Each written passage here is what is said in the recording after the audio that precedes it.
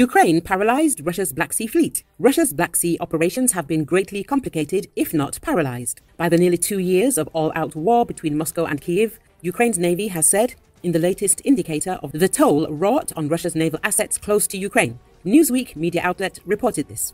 It is noted that Russia has lost up to 25 of the approximately 80 naval vessels of various types it deployed in the early stages of the Kremlin's invasion in 2022. Dmytro Pletenchuk, a spokesperson for Ukraine's Navy, told television in remarks reported by several outlets.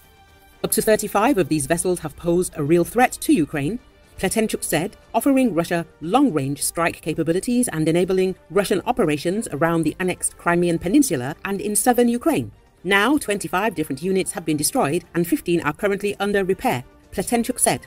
Shortly after Russia launched its full-scale invasion of Ukraine in February 2022, the Black Sea emerged as a key battleground. Ukraine has vowed to reclaim Crimea, which sits to the south of the mainland on the Black Sea, but has been controlled by the Kremlin's forces since its annexation in 2014.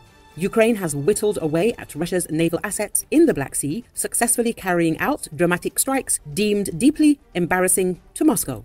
Kiev's victorious operations against the Black Sea fleet have proved more fruitful than Ukraine's stalled hopes of peeling back Russian control across the east and south of the mainland. In late December, British Defence Secretary Grant Shapps said Russia had lost 20% of its Black Sea fleet in the previous 4 months.